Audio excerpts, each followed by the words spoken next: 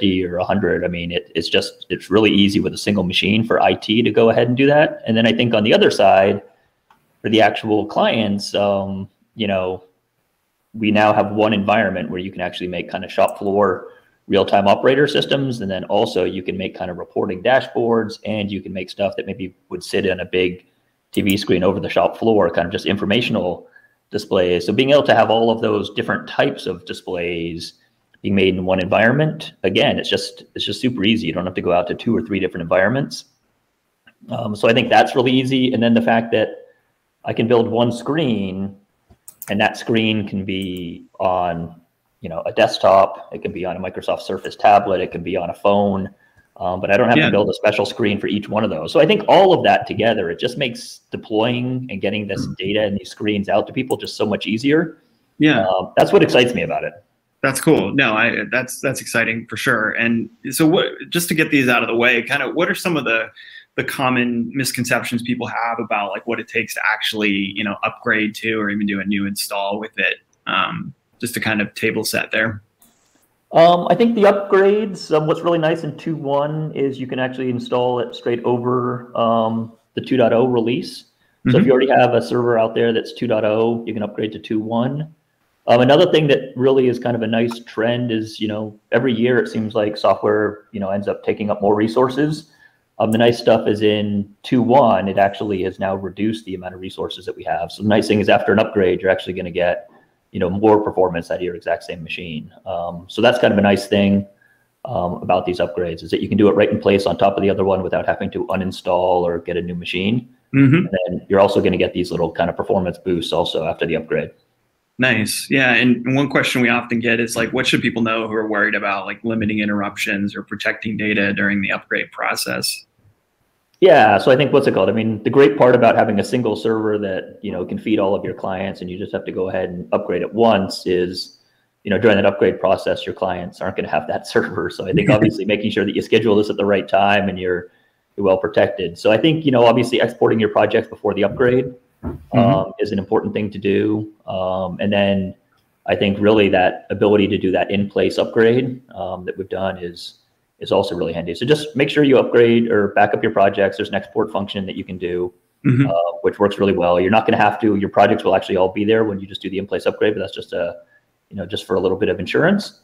And then I think the other side of that is with 2.1, there is an upgrade that happens in place. And I was actually surprised. The installs and upgrades pretty seamless, and it actually goes pretty quick.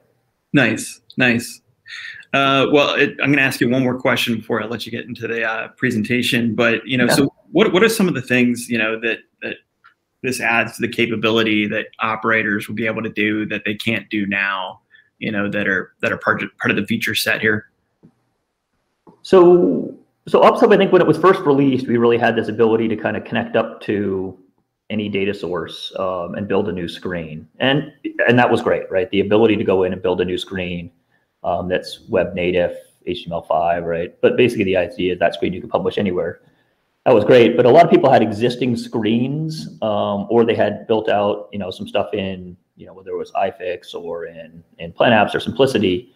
So now what we actually have in 2.1 is we actually have the ability to build a screen in your iFix environment using what we used to call Web HMI, but basically if you use a certain set of graphic objects, you can actually build that screen and it will publish natively into OpSub. So now you can actually kind of leverage your existing install and your existing screens infrastructure to now publish out content there. So that's nice. And then we actually do have in there, we do have an alarm summary object. So you actually can go ahead and look at all your active alarms, and then you can also build trends in there too. So it just lets you kind of leverage your existing projects now instead of, so you can complement net new with that existing content. Awesome. Well, Will, do you want to share with us some of your presentation there, and then we'll get to Greg's demo part as well. Absolutely, yeah. So I've got about 20 minutes. I'm going to present this as if there's some people here who maybe are really, you know, experienced with OpSub, and they'll kind of get some of the new content at the end. Someone who might not be as experienced is just kind of thinking about it. There'll be some content at the beginning that's kind of an overview. So let me ask, Jeremy, is my screen changing? Can you see the new? Yes, it is. Looks good. Okay. Yep. So I'm going to kind of go through an overview, and then I'll also go through the 2.1 features. I've actually just added in the 2.1 SIM1 feature. So that'll actually be a nice little thing too, because that's actually coming out right on the heels. I think it's at the end of the month, as we just moved into August. So this is really the power of OpsHub, is the idea of, we all kind of went mobile there a couple of years ago with our phones and everything else. And now the idea is, how can we do that securely on the shop floor, and allow people to actually be getting information they need at the right time with whatever device they have. So that's kind of the idea and the dream here. And this is what we've kind of want to do, is we're calling it kind of the connected worker. But, even if it isn't a tablet, it's how can I get this on my, my PC, my desktop? How can I also get it onto a big end-on display? How can I get it casually to someone in the front office who only wants to look at it sometimes?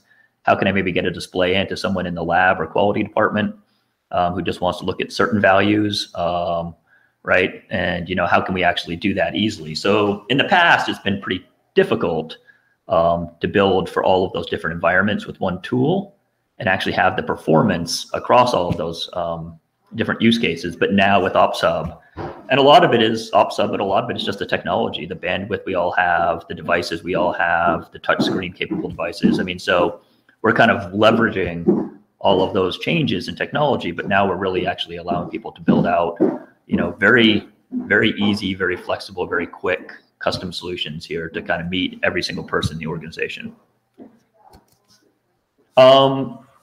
So some of the stuff, like when I talk about this, how it is very easy to do. What this is kind of talking about is, I can actually, this is the environment where you're actually looking at building a screen and how you build that. And the nice thing is you can drag and drop, and you can actually just move things around very quickly and easily and format stuff. We have a whole bunch of widgets, as you can see here, that you can drop on.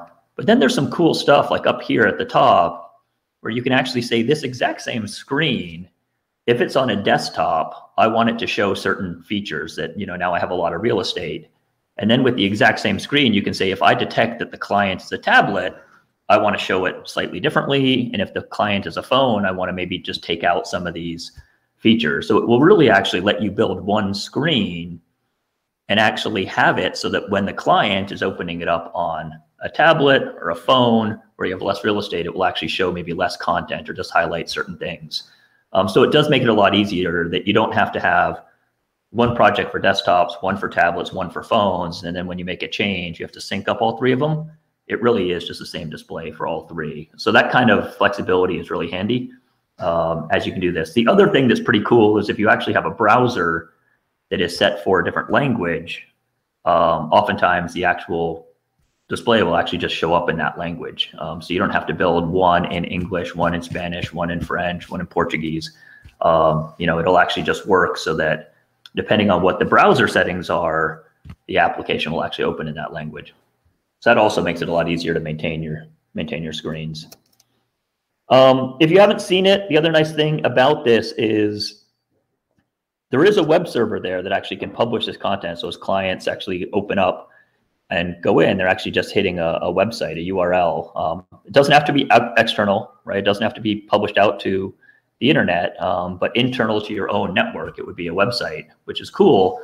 But the other nice thing is you can actually develop in that exact same URL. So instead of having to have a development environment and then publish screens out, you're actually able to just log into that same website, and 5 or 6 different people could be logging in and all developing screens and apps at the exact same time.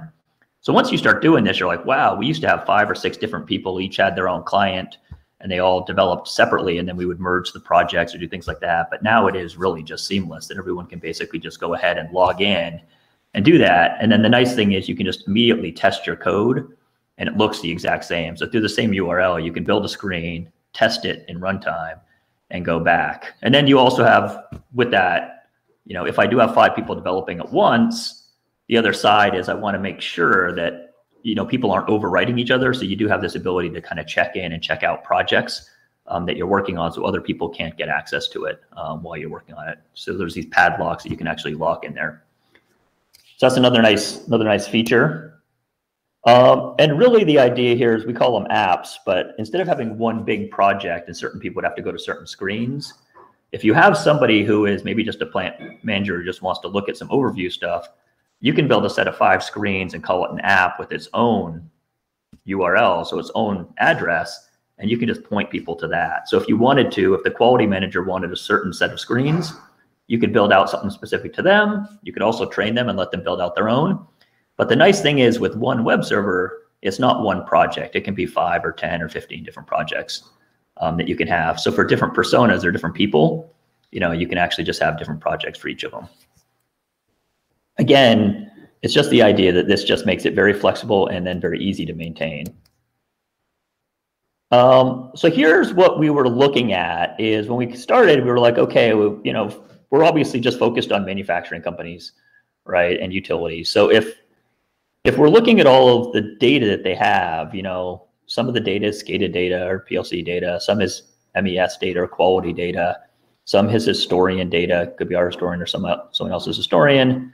Some people have custom database applications that they've used for maintenance or for other things. You know, sometimes they'll have external data, sometimes they even have a cloud based data source that they want to go get access to, maybe from their suppliers or maybe what the weather content is or what next time they're going to get rain. But the idea is, how do I actually connect up to all of those? And part of this that gets tricky is all of these actually use kind of different technologies to talk to their applications. So, you know, we use kind of OPC to talk to our SCADA environments, right? But a lot of the business applications actually use SQL databases and they use SQL. And a lot of the modern applications right now are finding that it's a lot easier and a lot less maintenance in the long term to actually build something called a REST interface, which allows you to go into and basically ask a question of an application and get it back. So you could say, what's the weather going to be like in Cincinnati for the next 7 days? And they will actually give you back that answer. So that's called a REST interface, which is really popular for business applications. So sometimes there's a SQL database back there, but they put a REST interface in front of it to allow you to ask that. But basically the idea is we wanted OpSub to be able to talk to all of these different sources. So if you wanted to build one screen that has some data coming from the cloud, some coming from a custom SQL application, some coming from historian, some coming from SCADA, you could do that seamlessly by just making these different types of connections.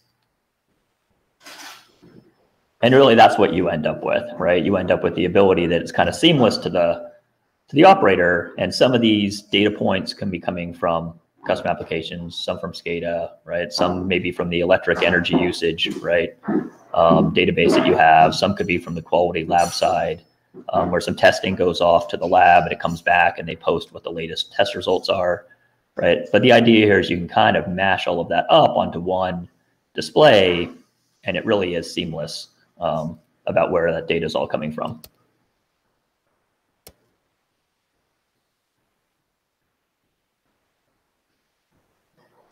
Those are kind of all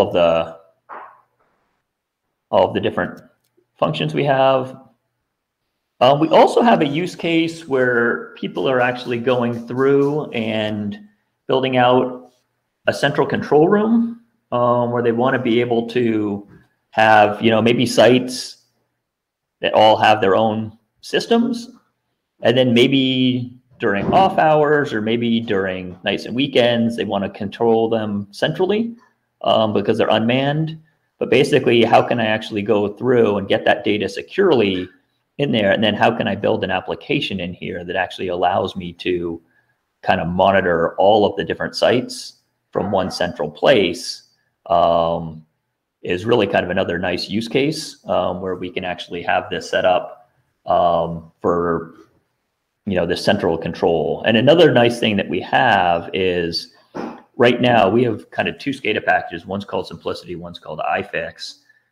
If you know, we have a way to actually publish those iFix screens or those Simplicity screens out as kind of a thin client using something called WebSpace. So I can actually install a WebSpace server and feed out that same screen to 10 clients without installing the software out at those 10 machines. The nice thing is we've actually built an interface so you can actually host WebSpace right inside Operations Hub. So I could centrally be up here and I could say, I want to go look at the screens for this site too. And it will actually automatically pass in your login credentials and let you see those screens there. Or you can say, you know what, I just got an alarm from site 3. Let me go pull up the actual application for site 3. So you don't have to rebuild your applications. So that's right now set for simplicity, and they're working on it for the iFix side. So it should be coming shortly here for iFix also. So this is kind of another thing that we've been really focusing on, is how to allow Operations Hub to work better with all of our products. And that's what I kind of mentioned is, you know, we actually have all of these native plugins to our historian data for trends, where you can actually go through and pull up data for trends. We have that web space connectivity, so you can actually pull up your existing Simplicity and very soon iFix screens right in your system. And then we also have that web HMI content, which I'll go into, which allows you to build a screen that's going to be HTML5 native, and then actually publish that and host it into OpSub, where you'll be able to have, you know, HMI type screens, PNID type screens, and then also have alarm summaries and also have trend objects built right in there. So again, we're really trying to build it in so that if you do have the rest of our portfolio, you know, you can actually really get quicker time by leveraging the content that you've already built. But if you do want to build custom content completely new in OpSub, and you're a newer customer, or you just have some dashboards that, you know, are getting data from a bunch of different sources, you can also do that.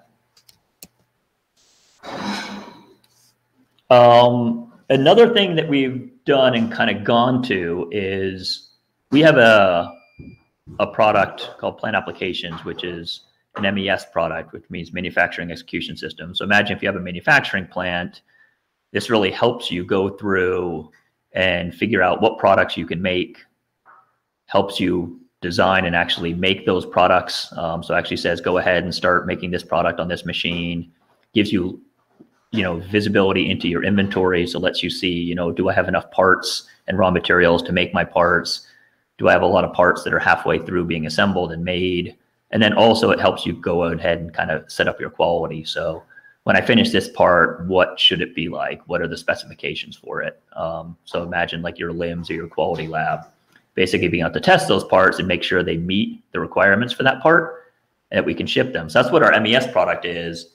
And with that, we've actually built a whole bunch of new client displays that are right inside OpSub. So now when you actually upgrade, you know, that product, you're now going to get a whole bunch of displays that are native to this environment that you can then also build custom content on, but you actually have this ability to just use these screens that are kind of what we call out of the box screens. So if you are an MES customer, you know, you would know that, or if you're an integrator or someone else who's kind of interested in that, you know, you can ask us more questions. But the idea here is we're actually building a whole bunch out of the box content that natively sits right inside Operations Hub. And then the nice part about that is we would give you these displays that have a whole bunch of functionality, but if you wanted part of those displays, you want to make your own custom one, we actually let you take pieces of those displays and basically what we call widgets and actually make your own display. So you can still either use the full display as we have it, or you can take the pieces and parts from it and actually build your own display. But if you wanted to, it would automatically show you some of that functionality that we had built into our product. So this is kind of showing you a little bit about what it actually looks like and how you actually go ahead and set that up. And Greg's going to be doing a demo later where he'll actually show you kind of how those widgets are built onto the screen and things like that, and how a screen is built with some of the new objects. So this again shows you a little bit more of you know, how you could actually build that out. And again, we have that breakout session. So if you have more questions about some of this, certainly we can go into more detail then. But the idea here is, you know, we have one layer of visualization in Operations Hub, which could be looking at our manufacturing data, our SCADA data, and our historian data, and, you know, kind of giving you one view, one holistic view of your operations. All right, so now I've got a couple more minutes just to kind of go into some of the new features here. I'll quickly highlight them, and then Greg will actually go through and demo some of these. So what we've kind of had in the latest release, and I kind of mentioned this, you know, we're basically making it easier to configure screens We've also got performance improvement. So the amount of RAM it takes, how quickly it starts up, how many clients it can feed, all of those numbers are going in the right direction. So the amount of RAM it takes is actually decreasing. We used to have, whether it was 16 gigs of RAM or something, now we're able to run systems with 8 gigs of RAM. And then also the number of clients who can actually hit this. I mean, these numbers are absolutely huge, right? So if you do want to set up a central enterprise sub and feed a bunch of clients, or you want to give out apps to a whole bunch of different users, you don't have to worry about, running out of bandwidth on your machine or running out of resources on your machine, having to set up a second server. It really does scale beautifully. So those are some of the features, and now some of the things that we kind of have that we did in 2.0, right? Some of these different things, language packs for different languages.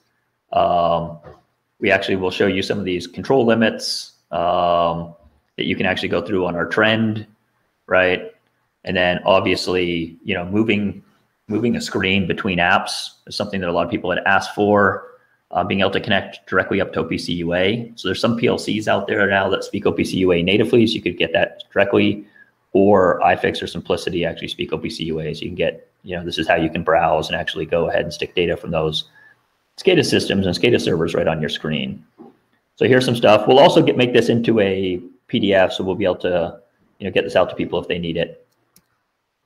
Here's some of the new stuff in 2.1.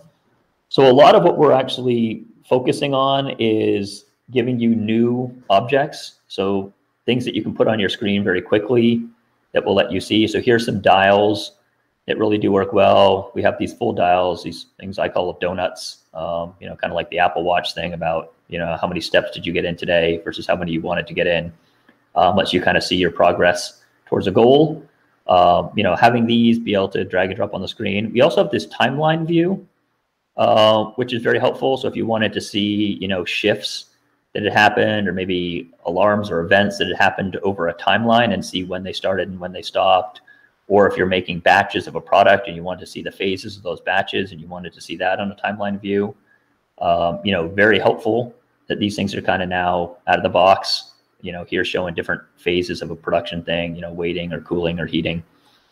And then at the top here, this is that web HMI content I talked about, where you can actually go through, and here is an alarm summary. So this could be an iFix or a Simplicity alarm summary showing you your active alarms, right, by priority, right? You can actually go through and acknowledge them on this screen and see those alarms. You can actually build trends that will come in, and then also you can have screens that you'll be able to actually build and natively populate in here. So that's kind of nice that you can actually build these things native, and then you don't have to worry about using the thick client's version of these alarm summary and the trend objects, but you can actually use the ones that are native here. So that's some of that stuff that we're going to go through and we're going to be able to show you during the demo. Here's kind of a blow up of what those HMI widgets look like. So here's the alarm summary, right? You can see acknowledge page and acknowledge all. You can highlight any one of these alarms. The trend object, and then also, fully animated, HMI type screens that you can use. Another thing that we added in here to our trend, we had some customers who said, this is great when we see the trend, but what we'd really like to do is be able to put in some limit indicators. So someone who maybe wasn't as familiar with this system was able to actually see not only what the current value is, but where maybe the alarm limits are or the threshold limits are, so that they can actually see that on the screen. So if you have some kind of a PID loop or something else, and you have a target and you actually have upper and lower warning limits, maybe this could be a level or a speed or a temperature that you're trying to monitor, or a humidity, or whatever that is, those properties you can actually now put in these lines on the trend, so you can actually see where you are. Am I under my lower limit, right, or am I not? So that's another nice feature that we added to the existing trend object, which you can have. And now, as I mentioned, we have 2.1, which just came out, last month, and now we actually have 2.1 Sim1 coming out. And again, what we're trying to do is we're trying to really build up this library out of the box what we call widgets. So these things you can drag on the screen, and you can actually go ahead and point at data, and then they'll automatically, turn into a useful graphic. And some of these things are very HMI-like, but a lot of these now are business things. So bar charts, right? Graphs, time view, right? Trend, the spider chart. So there's a bunch of different ones here that kind of let you look at data in a more high level, kind of maybe more of a business lens. How is my pumping efficiency going? Things like that. One of the ones that's really important is the grid. Think of this like an Excel table. And that's something that's going to be coming out, a new grid with more functionality in 2.1 SIM1. And then there's already a bunch of enhancements that they're going to do, that they're going to keep improving that grid. But imagine if you could have a grid where you could automatically say, just show me, the runtime hours on all my pumps. And it literally will just filter that for all of your pumps. And maybe you have 5 pumps or 10 pumps, and you can pick a region and it will automatically filter down. But that grid object being able to show a bunch of data and dynamically change from 8 data sets to 4 to 3 to 12, depending on the query, and then maybe showing you your current status, maybe the volume or the efficiency over the last 24 hours, being able to show a bunch of metrics and change the color. So that's a grid object that we think is going to be, super helpful going forward for people building out informational displays where people can kind of do ad hoc analysis.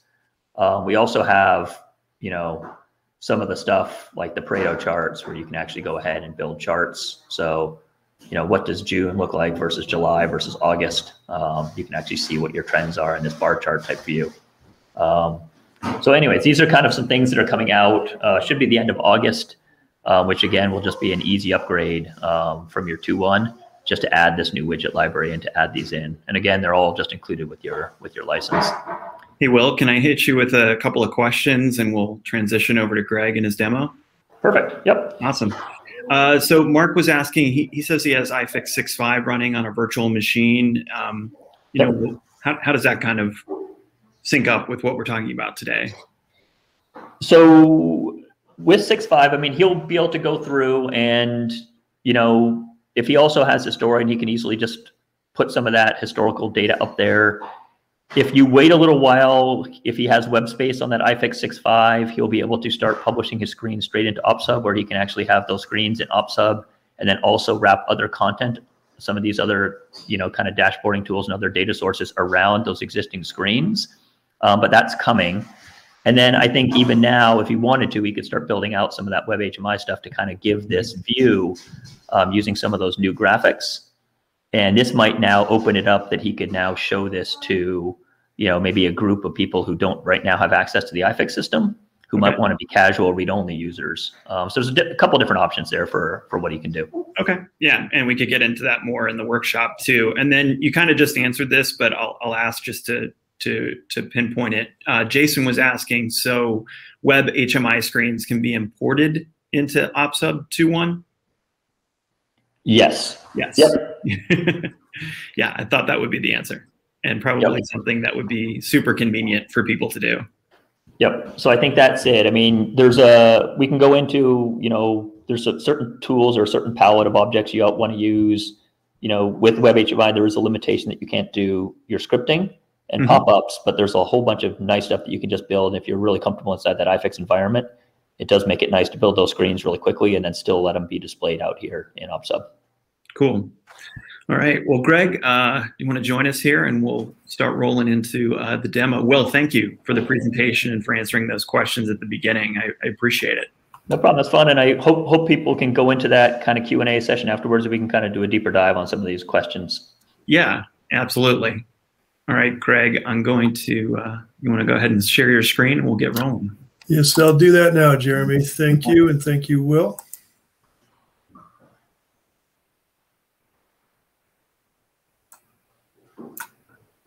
Like it's starting up. All right, you should see my screen momentarily. Yep. Looks good. And just a quick note to folks, there is a plus minus on the right side of your screen. If you want to zoom in on anything Greg's showing you, you can do it that way. You can get a closer look. Perfect. Thanks, Jeremy. Yep. Yeah, so a lot of you guys are familiar with the iFix application, and as some of you alluded, there's the iFix 6.5 release, And that allows us to take advantage of what we used to call the web HMI environment, ability to see SCADA type graphics inside the Ops Hub environment. So I'm using the iFix sample system right here on a virtual machine, and that's running, and I can use this to build some of the graphic mimics that you see in the Ops Hub. On the other side of that, I have another virtual machine running, and this is my Ops Hub running. So this is Ops Hub 2.1 running in the run environment. And I am in Chrome, and I have two tabs open. One is the designer environment, and the second is the runtime environment. When you build an application, it will publish a URL for you and a QR code, so you can give the end user just the runtime URL, and that's what they would see is your application. As part of the 2.1 release, as Will just mentioned, a couple new widgets we're pretty excited about. There's really a focus on styling the application. So there's these new donut chart type widgets where you can see your threshold levels, whether you're looking at a level, a pH, a temperature type of deal. As well as these have a really nice high performance look, as well as they provide a spark line.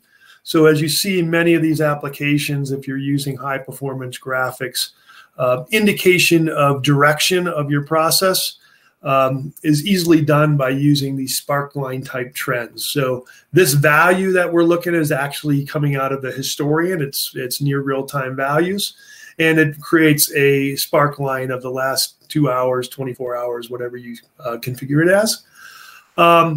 The other indicator, the widget that we created here is the alarm widget. So this is displaying my current alarm state. So I have 3 critical alarms, 4 high priority alarms, 1 medium priority, and 8 informational alarms. So this was aggregating the alarm information out of iFix. So it's not a separate system.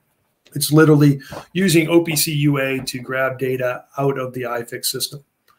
Finally, down here at the bottom, you'll see this is the new event chart. It can be as simple as events like this is my pump cycles, when is my pump running and when is it not, and it will give you a quick indication of what your pump's been doing over a period of time.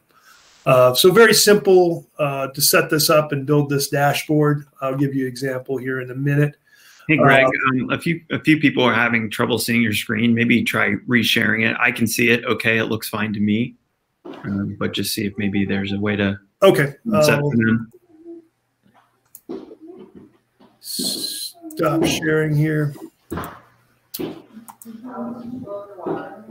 So I know, Jeremy, we're kind of admins, and I can see it fine. Yeah. Is there anyone who's an attendee who? Yeah, there was 1 or 2 people who just said that it looked black to them, but yeah, we'll see if we can do something. The other option is you could refresh your screen if you're having trouble seeing it, and re-enter the session and see if that clears it up. But we'll do our best here.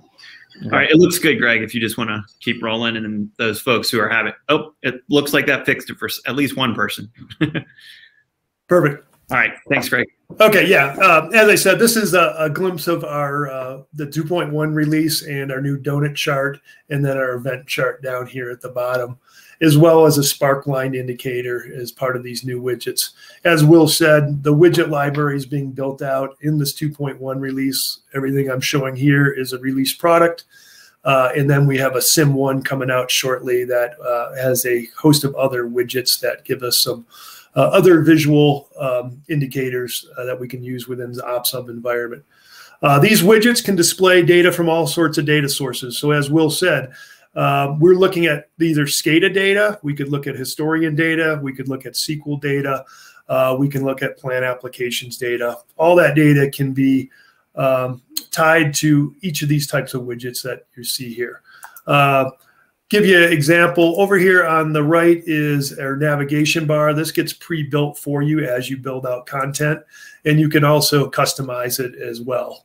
One thing I wanted to show you as part of this new donut chart, it has a bunch of different faces to it. So it's one widget, but by selecting different properties, they can look at different bunch of different ways. So the top line here, the top 2 lines, this is actually real-time data coming out of iFix.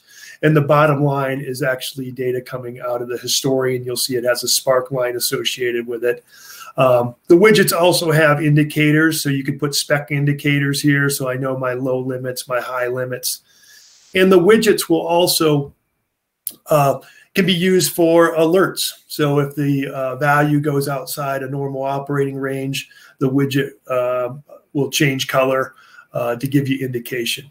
So think about these as quick ways to see a dashboard of what your process is doing. Okay, unlike an iFix system where you have every aspect of your control system, this is a great application to monitor your application, whether you're on a phone, a tablet, or a web browser. Doesn't matter. It's easy to deploy either way. So that's a little idea of what that might look like. Down here, we have a timeline of different sorts, and we can actually pick up the event in the timeline and move through it that way.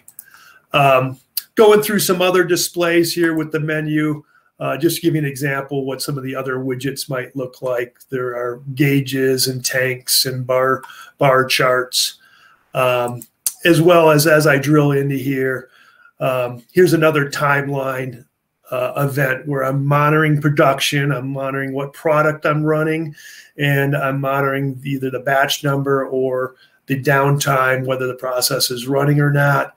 And then down here in the bar chart, I'm displaying my production rate. So this is my production rate over time. I have a goal of 1,000 as my target, and I'm quickly going toward that as I run my process. So these are some of the tools that's used for. Some of the existing stuff that's been enhanced are the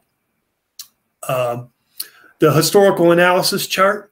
So the historical analysis chart can be pre-configured. So as I go into the chart, it's automatically showing a particular graph. I can also go in and add favorites. So I have a series of predefined favorites here, and where I could go in and pick my different charts. So if I want to look at my temperatures, I could pick in my temperatures. And as I do that, it brings up my temperature trend pre-configured. I can add to this, ad hoc. This is a end user configurable chart. So I can do a bunch of things to hit this over the configuration. I can change my duration. I can put it in different modes. I can add pens here if I want to add new pens to the chart. This is all done right here through the search filter, through my food and beverage search filter. So if I want to add additional, I want to add what my production rate, I can just add that to my trend here. And then you can update your favorites if you wanted. So this can be configured kind of in the design environment by setting up favorites, or you could just do an ad hoc chart in runtime. So either way, it's built to work in both fashions as a troubleshooting tool and a dashboarding tool. And it has different layouts. So I can go into the chart, and this is a quad view layout using an asset model to populate the chart. So maybe you just want to display with all your charts. That's how you run your process. You can do that as well. So a bunch of different features around that. Some of the other things that Will talked about was, hey, there's a new HMI capability in the product. And I'm going to go into my pasteurizer application. And now what you're seeing here is you're seeing a graphic that was built in the iFix environment and then imported into the OpsHub environment. So what we're trying to do is leverage a lot of the content that you're already built in the iFix environment and get that into the OpsHub environment for deployment there. You can certainly build pages native for OpsHub with inside iFix, so something maybe less complicated, and just give users indication. And then down here at the bottom, you'll see that we have an alarm banner. And that alarm banner is interactive, so you can you can go in here and acknowledge alarms if you want. You can filter your alarms by different aspects. So you can filter by source or severity, etc. So if I only want to look at my critical alarms, and it will then filter your alarm queue by that particular severity. And then you can go into more of a full screen type alarm. So we've added that capability to visualize simplicity in HMI screens. We've added the capability to do a full screen alarm banner. We also put the alarm counters in there, as well as a number of new widgets. Now I'm in the designer environment. Let me show you a quick example of how you might build an application. So this is the sample system that I just showed you. I'm going to just add a new page for this, and we're going to add a new page to my application. So here's a blank page in the Ops Hub environment. This is very similar to building a PowerPoint or an iFix screen, something of that nature. If you're familiar with those tools, you got a good head start with Operations Hub. First thing we do is with the layouts, we drop a couple containers on here. And I'll show you here in a minute that our containers allow us to lay out objects, particularly the widgets, and then they'll be responsive in design. So if I put this on a tablet and turn it vertically, it will rearrange the content and look nice in a vertical fashion. You have simple widgets like display widgets where I can simply drag a header on there, and you can set properties around that header. Maybe this is my process screen or something. And so there's your process screen. You can certainly style it a little bit by putting text on there and changing the font style and colors. You have access to do all that. The other thing you do with these containers is you can change the visual layout of them. So if I want to put more of a quad or 6 layout, I can do that as well. So here I'm creating a grid of where my widgets are going to be. So we built our first page. We got a title on it. As we go through this, we're going to go into our integration here. And this is a series of tools. This is our new alarm card, our new mimic card. And down here, we have our new display donut chart. So we'll just drag a donut chart on there. Good to go. And then we're going to populate that. You see over here, we have a browser, and the browser allows us to browse the data source. We'll talk about, hey, we can get data from iFix. We can get data from Historian. How do we do that? We can get it from our equipment model. We can get it from our Historian. We can get it from iFix. So as I look through this, I can grab data from the different data sources. And this is all doing information with your with OPC UA. That's how this is all connected. So I'm going to grab my juice level and drop it on there. And what that did is that bound my tag to that particular widget. And save it. We're just going to save that guy, and then we're going to run it. So we built our first web page here. Open the app, and you'll see it opens a tab for you. And lo and behold, I got a little widget here for me. If you want to style this a little bit, I'm going to go back in and I can change a couple properties of this guy as well. And maybe I give it a title. This is my slurry level or something. And this might be my engineering units. And you can set all sorts of parameters around that and change the identity of that if you want. Go ahead and save that. And once that's done, all you do is simply refresh your page here, and I'll have some engineering units and description here for that particular widget.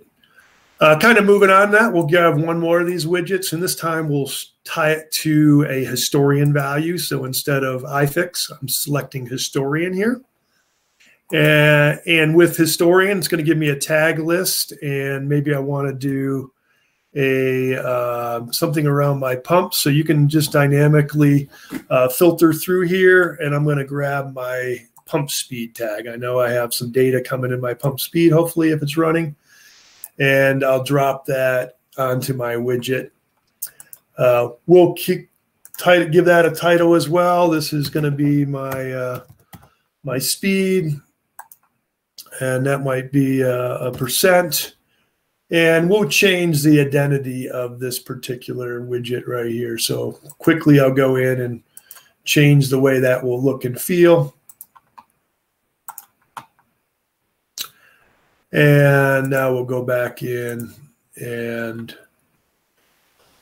we have our pump speed, and we have our slurry. And I'll go back into my HMI over here. I'm going back into my iFix demo system. I'm using that as my data source. And we'll just go ahead and start up our process. So I'm not producing anything right now. And as I start my process, hopefully we'll go back into our environment and get some speed indicator coming here in a second. There you go. So very quickly you can do that. And Jeremy, do I have a few more minutes? I could show them the web HMI stuff, or we might need to save that for the workshop. Okay. Which we can do. We could kick things off that way. Before we bring in Scott, I just want to hit you with one or two questions here. Justin was asking, can web trend favorites be imported and used? So no. Okay. To answer your question, not at this point. It's something that is in the works. So the ability to do global favorites, user favorites, import exports is on the docket. So the answer to your question today, no. Coming, yes. Yes. Okay. And then Justin was also asking, alarm and events only from iFix database or from any OPC AE? As far as I know, it's from iFix. Okay. I could give that a test for you. I believe it's only for iFix right now. Right. And that's a good one maybe to think about more for the workshop as well. But yeah, let's save that last demo piece for the beginning of the workshop, Greg, so people can look forward to that. And then, we can get into some conversations and questions. But thanks for the demo, Greg. I appreciate it. Yeah, do come to the workshop. I'll show you a little bit more deep dive on how to build some content, as well as showing you the content displayed on an iPad. Awesome. All right, thanks, Greg. I want to bring in Scott Christensen, our OT Cybersecurity Director. Scott, welcome to emPOWERUP. Hello. Thank you, Jeremy. Yeah, good to see you today. Next 15 minutes is all yours. Oh, aren't I lucky? Thanks, everyone. Thank you, Jeremy.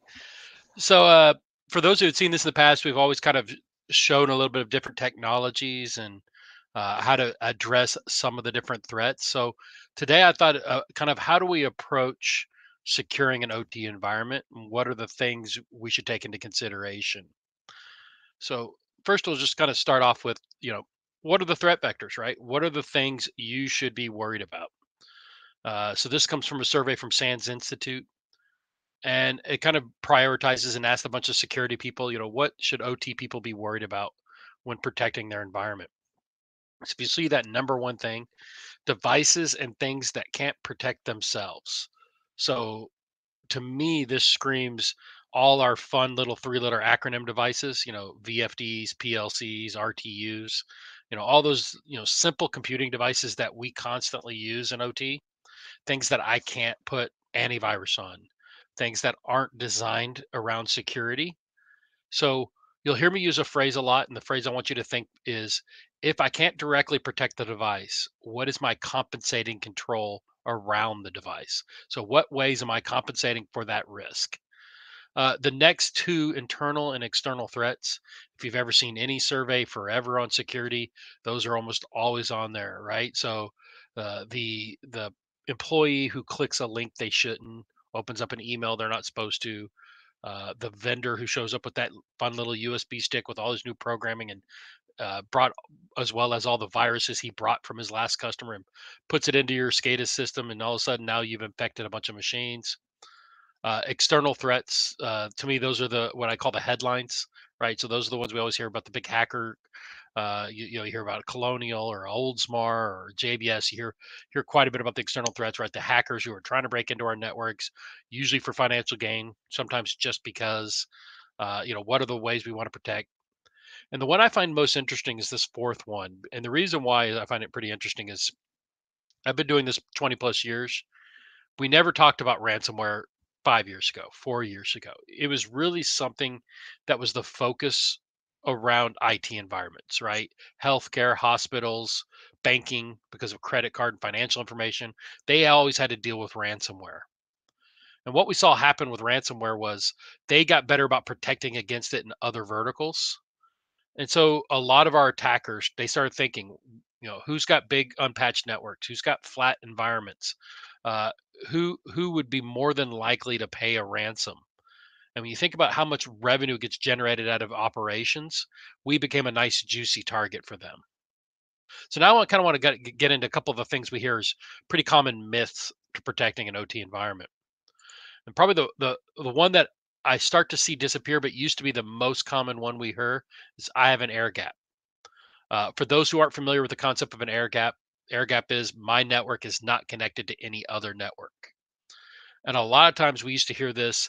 We'd go inside and we'd say, well, yeah, I'm connected to the billing system, or I'm connecting to the ERP, or I'm connected to some other system that isn't in my network. So you've immediately then broken the air gap. And in fact, former director of cyber for the DHS, he said he'd never found an actual air gap. In the kind of hundreds that we've done, I could count on one hand how many we could really say are truly air gaps. But even if I, fall into the assumption that you do have an air gap, you are disconnected from everything else. A lot of times what we see happen in defeating an air gap is something as simple as SneakerNet. That vendor with that USB stick, inserting it in, and now he's infected all your machines, even though they're a disconnected environment. And if you look at a lot of the very early attacks in cybersecurity, that's exactly what they did. They had these big air gap networks in the Iranian centrifuges, and they were still able to get malware into those environments. So something as low tech as SneakerNet can easily defeat it. And I can also argue that that false sense of security you have, I can take advantage of that, and the fact that you don't have visibility because you're disconnected. If you're not looking at that monitor, you may not know you're infected. And in fact, a lot of attacks, they live in your environment for a long time, propagating around without doing anything malicious. So they just want to spread throughout your network. When they finally go to pull the trigger and do some malicious act, like encrypting your data, they've been there so long that they've infected a ton of your systems. So a lot of times that disconnected, that lack of visibility actually is a hindrance to protecting your environment. The next one is easily probably the one I hear most common today is we're not the target that IT is. It's much more relevant that I protect my IT systems, and that OT really isn't a main focus of attacks.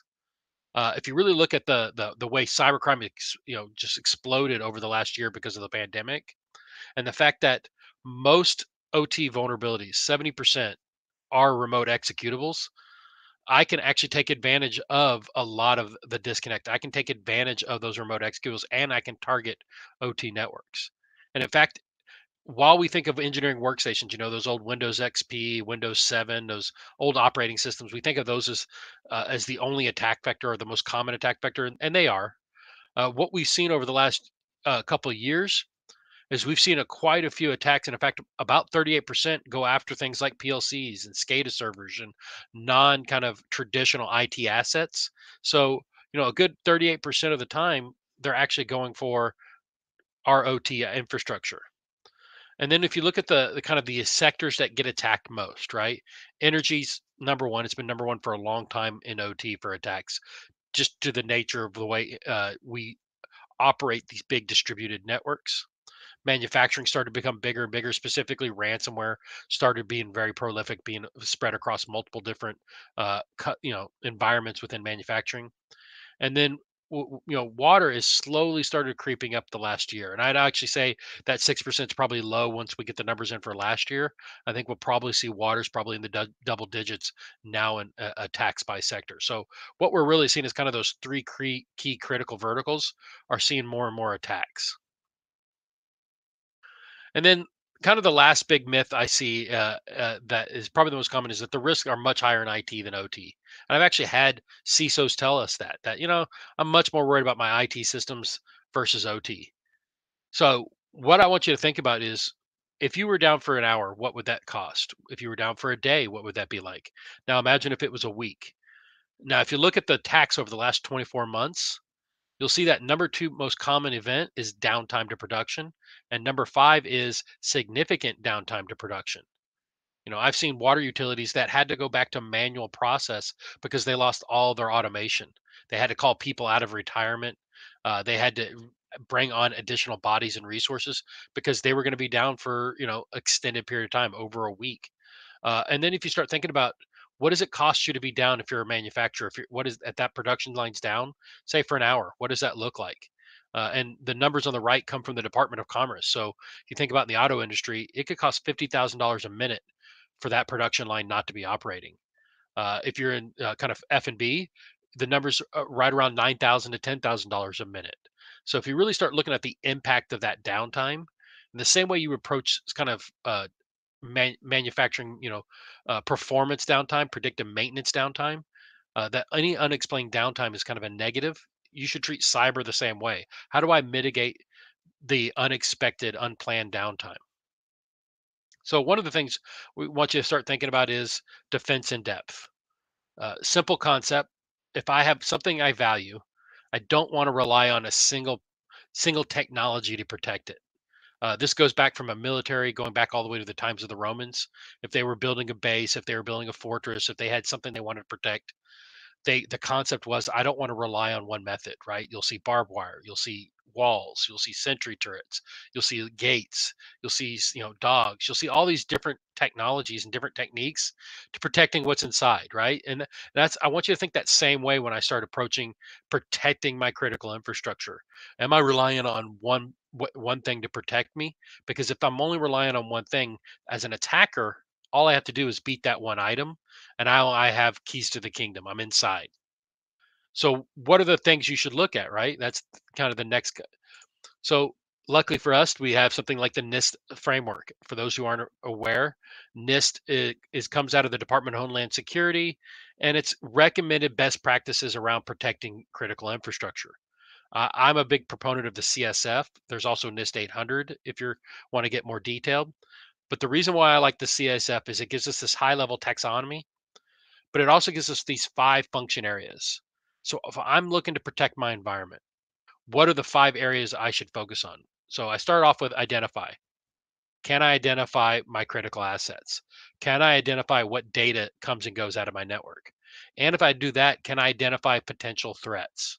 So once I've started doing that, I can start planning my protections.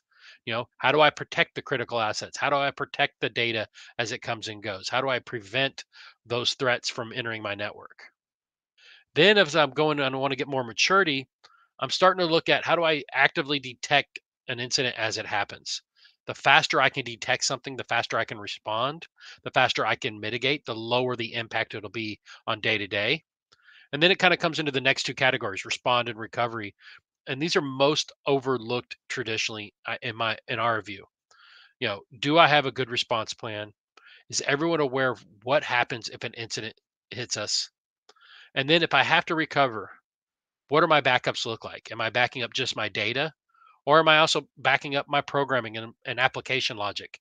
Because if you gain back your data, but you don't have the process to keep going, it doesn't really help you. So making sure that you're backing up appropriately everything is important.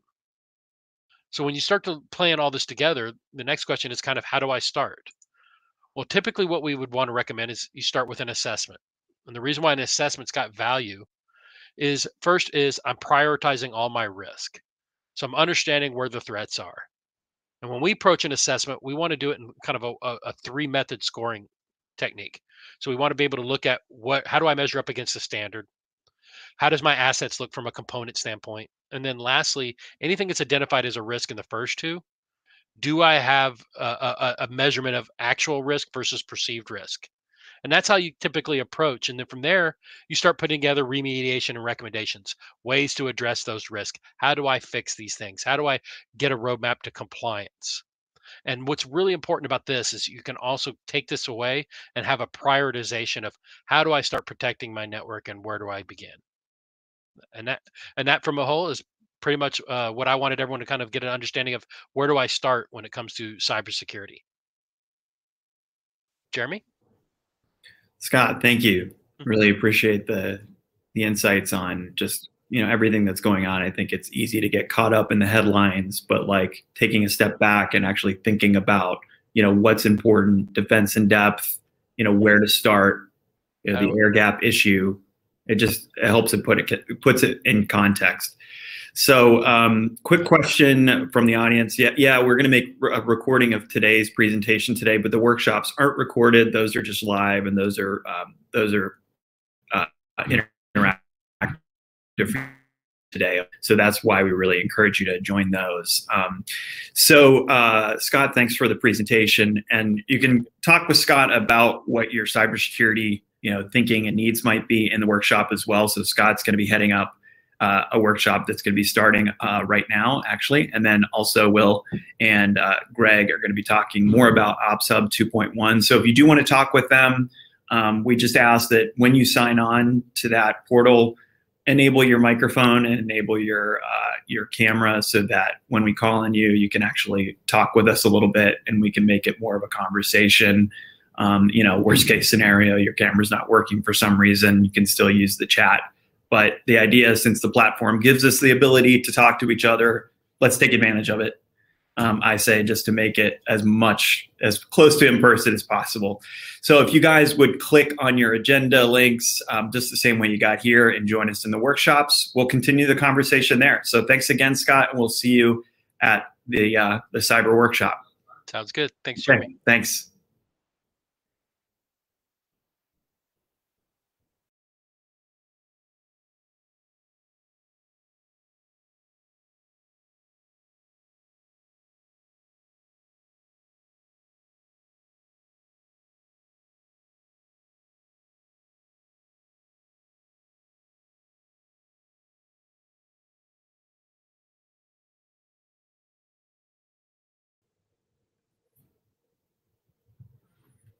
Hey, everybody. Thanks for signing into the workshop. We're going to get rolling here in a second. It looks like we have Greg in the room, and we'll look for Will as well.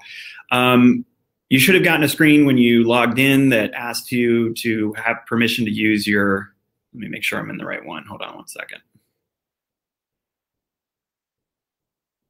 All right. Nope, that's the wrong one. Okay, so if you're in this one, you want to go over the workshop.